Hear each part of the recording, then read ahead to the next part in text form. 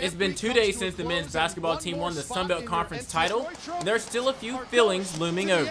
What they've done by winning this tournament and getting into the NCAA is just a special experience that they'll remember the rest of their lives. So just try to go have fun, just lock in to go over their game plan, go over game plans and see what they like to do, see what their strengths are, see what their weaknesses are. Coronado talks about how huge of a confidence boost winning the tournament was for the team.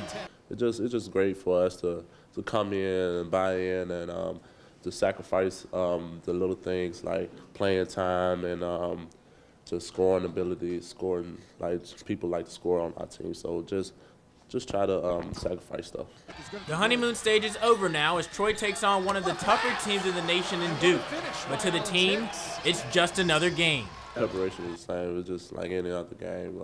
Even though they're a great team, they're a national ranked team, and they projected to go to the Final Four. So just gotta prepare yourself like any other game. I think our guys like it because it's a much more of a national stage because you are playing a team like Duke. But one thing about our team is we live for the big moment, and we always play well in big games. So I know we'll be ready. We just treat it just like any other game.